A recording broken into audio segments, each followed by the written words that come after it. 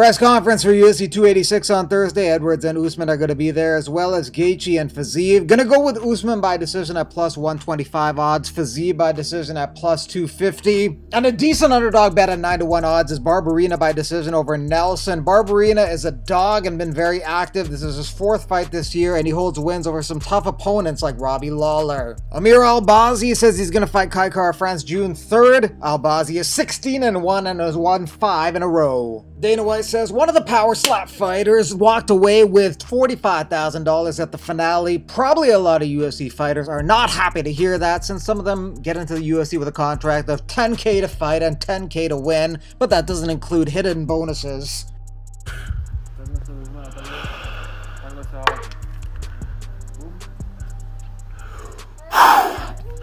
Amazing cold water, especially with my frostbite from Las Vegas. Okay, stay here, please. Yup.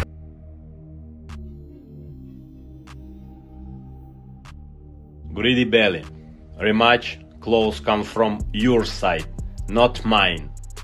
Stop whining and ducking. Be a man. Ink the contract or vacate the belt. I need undisputed. And not to play your stupid games. You gappy tooth ugly bastard.